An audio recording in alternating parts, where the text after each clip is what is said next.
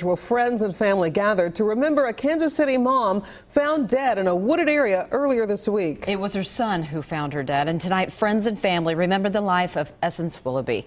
Alicia Myers joins us live with more. That's right. Well, it was a special moment here tonight. Friends and family are still just hanging around the church here at Gilbert Memorial AME Church. It's right next to the creek where Essence Willoughby's body was found last weekend. About 100 members of her family, friends, and her church community were all here tonight as they remembered and honored Essence Willoughby. Those who spoke at tonight's vigil say Essence was a determined woman who believed in the good in all people and was willing to do what was necessary to take care of her children and to further her education and career. Her mother says she always had a smile on her face and a great sense of humor.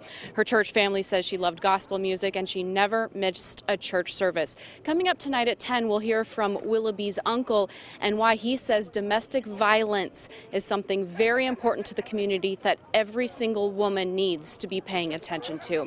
Right now, we are live. Alicia Myers, 41 Action News.